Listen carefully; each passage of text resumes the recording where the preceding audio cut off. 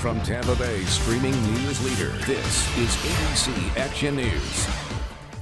Hello, I'm Wendy Ryan. Shay has Florida's most accurate forecast in just a moment. But first, here are your ABC Action News Now headlines. Authorities just revealing an elaborate theft ring that investigators say all started with a Department of Children and Family Services employee.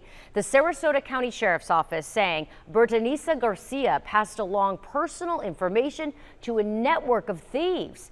DCFS says there are upwards of 2,000 victims around the state. A voting rights group is now raising money to help pay fees that could prevent former convicts from voting under a new Florida law. The Florida Rights Restoration Coalition saying on Tuesday it hopes to raise $3 million through fundraising. A $5,000 tip given to a Clearwater waitress was actually left by a woman trying to get back at her boyfriend. Deputies say Serena Wolf was mad because her lover would not buy her a plane ticket to New York. So she allegedly went to eat, paying the check with his card, and then leaving that outrageous tip. Wolf now faces grand theft charges. And now here's Shay with your forecast. Shay?